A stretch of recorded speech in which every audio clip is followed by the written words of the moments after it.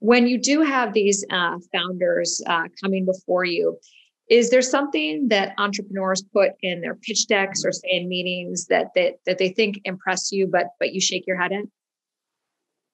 Sure. I mean, I've seen, I don't know, thousands of pitches now, but one that troubles me and usually is kind of a turnoff is if they basically say they have an idea that's super compelling and has no competition.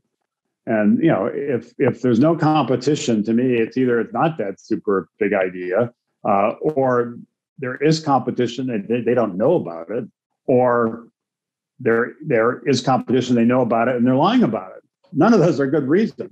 Any big idea, any big battle worth fighting there can be other people in that battle. There are other companies, competitors that are doing different things, and being able to articulate what your view is of what's going to happen over the next 5 or 10 years in that particular sector, and why what you're doing is differentiated and you can succeed even though there are other competitors, incumbents who are already in the market usually, and new players and other startups that are emerging. So being thoughtful around the dynamic around competition, I think is important. And the other turnoff is when the entrepreneur really does think it's about them and doesn't understand that as we said before, the entrepreneur is really a team sport. We want to understand how they're thinking about the team and how they're thinking about scaling the team, and bring the rest of the team into it. If we're in a pitch meeting and there's 3 or 4 people there, and one person doing all the talking, and the other people feel almost like they're intimidated to open their mouths, that's not a good sign.